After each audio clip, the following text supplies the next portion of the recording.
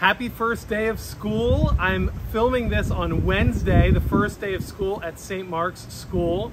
And it is so exciting to be back and to be having my photo taken, just like so many of our students had their photos taken by their parents this morning in what I like to affectionately call the first day mugshot. Yes, the first day mugshot. I know my Facebook, my social media, Instagram is flooded with pictures of students just starting their first day, and some of those little kids are so cute. They've got their chalkboard held high, their teeth are smiling, their uniform freshly ironed. But what really kind of gives me a kick are those seniors, those 12th graders who are in their last first day of school, K through 12. 18-year-olds who have been forced to comb their hair and hold that tired and true chalkboard sign up for their parent who is gleefully taking one last picture.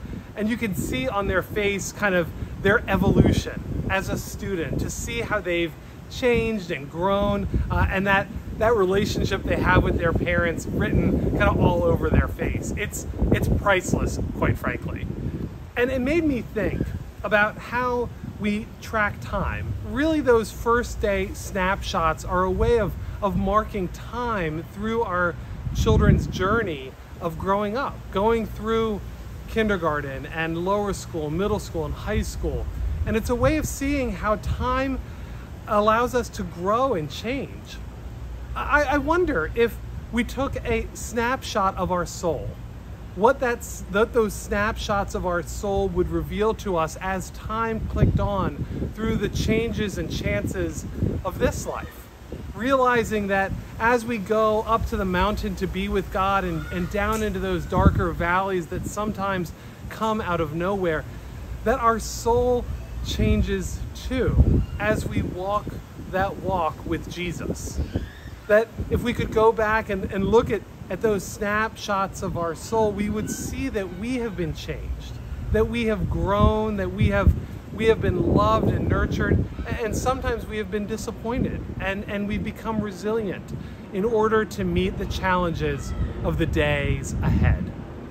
One thing I do know, though, is that if we could look at those snapshots of the soul, it would be so cool to turn that camera around and see God holding that camera, taking that picture of us year after year after year, and seeing God's face beaming brightly with pride and with affection and with love for who we are and who we are to become in His presence.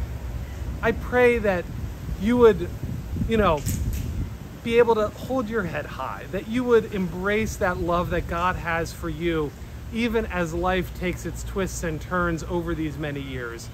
And remember that God is there with you and for you, rooting you on every step of the way. Happy first day. We'll see you Sunday.